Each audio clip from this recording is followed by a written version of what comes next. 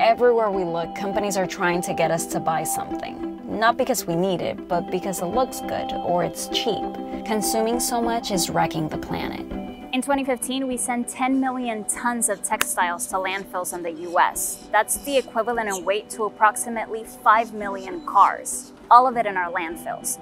And this is where you think, well, I don't throw my clothes in the garbage, I give it to people who need it, or I recycle it. The problem is the clothes you bring here, or here, doesn't always end up where you think it does.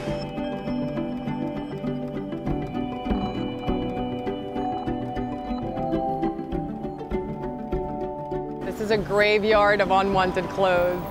This warehouse in Miami takes in 120,000 pounds of clothes a week. So let's do that car comparison again. That's the weight of 30 cars getting delivered here every week. People buy and they give it away, the clothing. They use it maybe 1, 2, 3 times and they buy new clothing. You know, this is a big difference. This country is a big difference with other countries. Don Juan buys the clothes that Goodwill and Salvation Army receive from donations but can't sell in their stores. He then sells it to countries in Latin America. In those countries, they got like a flea market, and that's where they sell the used clothing.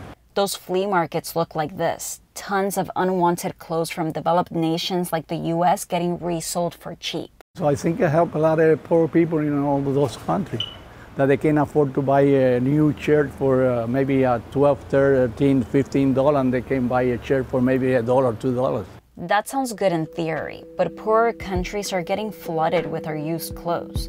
So much that in 2015, East African countries like Kenya tried to ban secondhand clothes from their markets. They said the influx of cheap clothes was destroying their local textile industry. But secondhand clothing is a multi-million-dollar industry in the US. And in 2018, the Trump administration threatened the East African nations with tariffs if they stopped taking our used clothes. And most of them backed down. I think that the public highly misunderstands what donating your clothing is all about. If we continue to consume as much as we do, we're already flooding markets that don't need our clothing anymore. It may end up in the landfill as well. Outside of Don Juan's warehouse, we saw a dumpster filled to the brim with clothes, headed to a landfill. That's also where some of the clothes you think are getting recycled end up. Less than 1% of clothes are recycled into new garments. But there's little transparency about what companies do with the rest.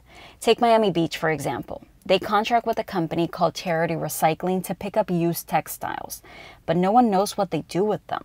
Charity Recycling is not telling the city, even though their contract requires them to, and they won't tell us, even though we've been asking them for months. I think that the root of the problem is it's really mass consumption and mass production. You know what? I believe that the fashion industry take-make waste model has to change into a circular one. They make low-quality clothing that we wear once or twice and then it can fall apart. And then the consumer is buying it at such a low price that they don't really value it, and then they wear it once or twice and it goes into the landfill. Don Juan doesn't fear running out of business anytime soon. I don't think so that we will change our habit, you know, because we live in this country and that's the way we've been raised and we learn, you know, this kind of life. But Forever 21 filed bankruptcy in October, and some say that was at least in part due to their inability to appeal to Gen Zers, Americans between the ages of 13 and 21.